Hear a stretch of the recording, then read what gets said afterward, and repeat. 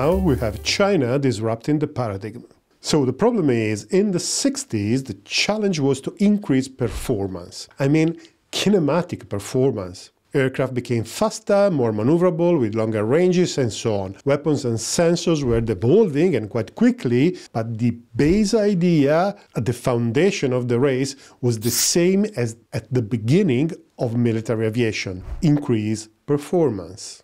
But in the 70s, the performance reached a plateau. For example, going operatively faster than Mach 2 required totally different technologies. Aircraft maneuverability hit the limit of the human body, around 9 Gs. And since then, engines have become much more efficient, but also the requirement has increased, so the practical aircraft ranges have increased somewhat, but nothing massive. From the 80s onwards, the competition progressively moved towards sensors and weapons. Guided missiles, better radars, better sensors, better electronic intelligence and electronic warfare. Furthermore, a lot of the aircraft combat capability today is outside of the aircraft itself. Tankers, AWACS, electronic warfare, communication nodes, the so-called force multipliers now have a key role in the deployment of air power. And here enters China. China was in a very backward position, but when the opening up started in the late 70s, they demonstrated a remarkable capability of progressive their expertise.